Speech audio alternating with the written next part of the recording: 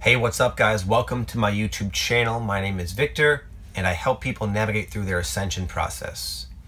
And I just happened to see just a couple days ago someone asked me an interesting question, and they basically were saying, Victor, I'm considering getting Botox for myself. And they were like, I'm on the fence about it.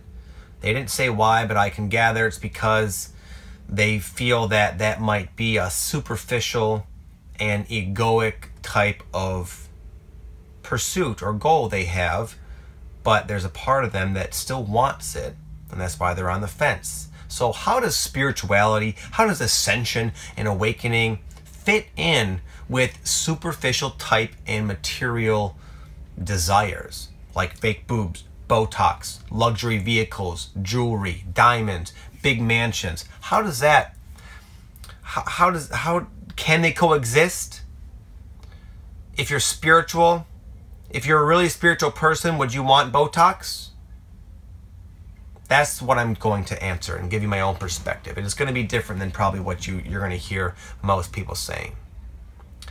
I have a very, very simple definition of ascension in regards to what we're going through. Ascension has more of like a general meaning. I'm talking about what we're all going through. I believe is quite simply a shedding of all that we've been conditioned to think we are, so that who we really are, who we actually are, can become present in our physical reality. It's about being yourself, being your true self. And if you haven't noticed, we live in a very diverse world here. There's a lot of different and very often conflicting opinions, perspectives, religions. We all have our own unique way of relating with this dimension. And what I see a lot in like the New Age and spiritual community is sort of like another religion, essentially, where people jump on board. I'm not saying you guys, I'm just saying generally, it's common just to sort of adopt the thinking that if you're spiritual, you can't really desire money. You certainly can't be getting plastic surgery because that's obviously egoic and superficial. And you know, there's all these different connotations that come along with it and that produce guilt. And that is, I think, going to cause a lot of people problems as their true self begins to emerge and bumps into these things. Maybe this girl really does want Botox. I'll just give an example. Just to kind of, I haven't really told you what I think all that much yet, but I'm going to give a couple examples to kind of really give you my actual opinion on this matter, if that's something that interests you. I had this friend, Jackie, more like my wife's friend, but she would come around a lot, and she was this beautiful, like drop-dead gorgeous girl, you know, bleach blonde hair, big fake boobs, and she was like a bikini and underwear model, and that's just what she really liked to do. And whenever we'd all go out and hang out, I would see the looks that she would get. People would immediately judge her and sum her up and see her, and I could just see in their mind they were saying, wow, she's full of herself, she's superficial, she must be a ditz. And they just like they just cast those very oversimplified labels on her without even knowing her. And she was someone who was very intelligent, very kind, very loving, very deeply spiritual, a really good-hearted person who just happened to like that. She was always so excited. She'd do these bikini contests and she'd win all the time, and she'd bring over her calendars, and it's not something, oh, I'm a guy, it's not something I would do, obviously, but I totally accepted that. That was her being her true self in spite of what people were labeling her. And I commended her for her courage of really just stepping up and doing that. So, in my opinion, quite simply, it comes down to your motives. Another example I wanted to share is, here's a watch I got. It's a $1,000 Movado watch.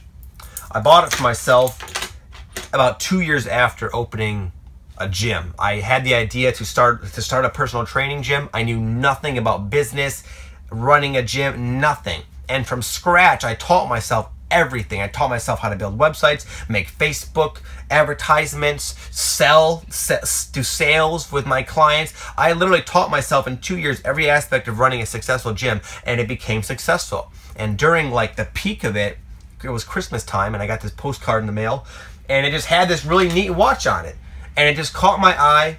And normally I would like never, you see me, I'm not very materialistic. 6 out of 7 days I wear these $6 black shirts.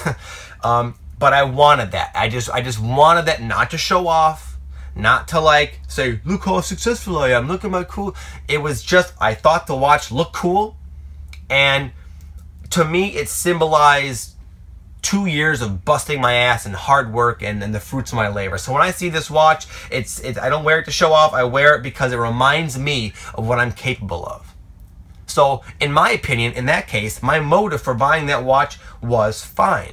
Now, if this was another time of my life and I was feeling depressed and I felt like maybe I was just lacking, and I saw the watch and I saw, oh, that might be a way. I wouldn't think this consciously, but sometimes we can do things like that as a way of thinking it's going to add to our self-esteem, add to the perception that people have of us, our social status, and therefore I would be disappointed, because obviously that's having that mentality. A watch is not going to do anything for me. It can't add anything to who I am as a soul. But it's not the watch that's the problem. It's not the Botox. It's not the fake boobs. It's not the 15 Ferraris that are the problem. It's being in alignment with who you really are and what you really want. There are people who love classic cars, I know a guy who's got a whole bunch of like really expensive cars, more than a lot of houses, you know, like $500,000 cars that I would have no use for. It's not an interest to me, but he just likes it. It's something he truly enjoys. Now, do I judge him and say, well, he's very unspiritual? He has all these gas-guzzling cars. He doesn't need these cars. What about all the poor people? What about all the starving people? And he's got these stupid cars? It's not about that. It's about being honest with who you are. So to you who asked that question, if you really want Botox, go get it, and don't give two shits about all the judgment that you might receive from people, especially the spiritual people. But if you dig deep down and you think that it's going to make you more beautiful than you already are, happier than you already are, and whatever, then that's something to consider. What I love, what I'm so excited to see going on right now, is there are so many higher conscious souls emerging in all aspects, in all domains of life, almost to really just send home this picture to our thick heads that you can be spiritually tuned in and loving and a good person and be what people would typically collectively stereotype you as being completely contrary. What matters is being who you are. Nothing else. It's not wrong to long for material items if you genuinely like them. I think I've made my point.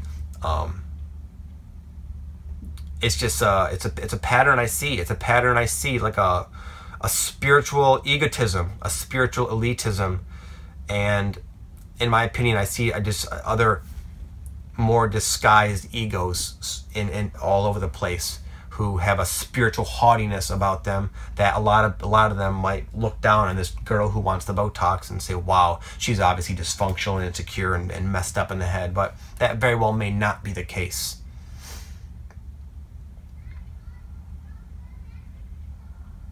We're living in a time where it's going to become more and more and more challenging, almost to a point I see in the future impossible, to resist who we really are and what we really want in life. And it's, in my opinion, more efficient just to give in to who you are rather than trying to suppress it because you think it might bump into other egos. So that's all I have to say about that, guys. That's my piece. Take it or leave it. That's just my opinion. And I will speak to you in another video. Have a good day. Namaste.